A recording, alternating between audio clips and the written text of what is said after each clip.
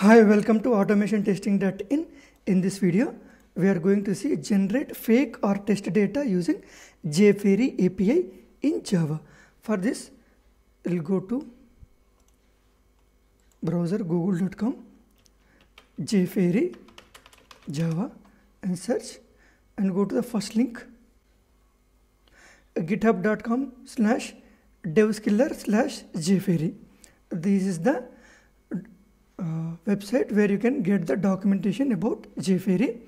Here you need to create an object something like fairy equal fairy.create, and you have different type of categories, person and then company, something like that.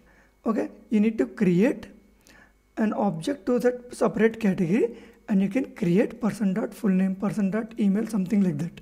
So this way you can generate random or fake data using JFAIRY. Here you have some other ways to generate the data, and you can explore all these things once you come into this website. In our next video, we'll see a sample Java program, how we can create the object and how we can create the test data.